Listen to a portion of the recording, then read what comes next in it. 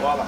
Lovely potato sausage spring roll, or just a roll. A potato sausaged spring roll. You can make your filling out of anything you like, but right now I've used some nice finely chopped or sliced sausages, green chili, translucent onion, cumin seed, crushed pepper, a bit of salt for your taste, and let's drop the potato and smash it in there. So this is your filling for the lovely potato sausage spring roll, and you can, you like to smash them and mix them all together. The rice will be to your taste, right? Salt to taste. If you love turmeric powder, you can go ahead, put some turmeric. Shut the flame, put some extra virgin olive oil so that it soaks in there, lovely oil, and add your chopped coriander. This is optional, and give it a mild stir. The flame will be off.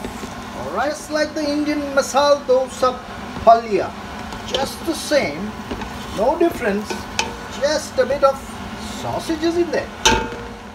So the sheet is here. We will put just 1 tablespoon. Okay, make sure you have sufficient sausage, potato, chilies, all that goodness in one spring roll, and also the translucent onion. Only then you will get the crunch. Once you put the filling in, it's better to, I think it's, apply this kind of glue which is made out of flour, self-raising flour or plain flour, and some water, and then you can go for.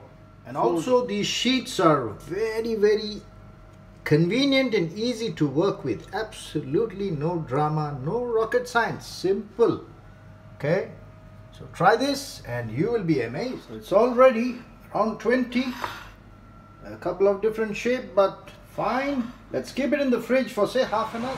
So I've got this potato sausage rolls out from the fridge. They're very, very nice and intact. Got some oil in here, and make sure the oil should be just in the level of this one. Don't need too much, alright? And I'm using some rice bran oil. The oil seems to be hot, and let's just drop a few of them. The initial test pieces, like they are very golden brown, so we'll turn them all around, okay? And then now they're all turned around, and let's wait for say 2 to 3 minutes max, and then we will be using the tea strainer to drain the oil. Packed and ready to rock and roll, but I need to check just one, so let's do the honors. Oh my god, you see how delicious this can be. Absolutely marvelous. Enjoy, and let me try this.